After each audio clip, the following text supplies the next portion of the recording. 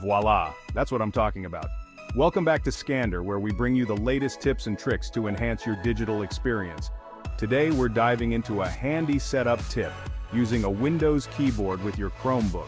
Ready to boost your productivity? Let's get into it. You might be wondering if you can use a Windows keyboard with your Chromebook. Spoiler alert, you absolutely can. And it works great.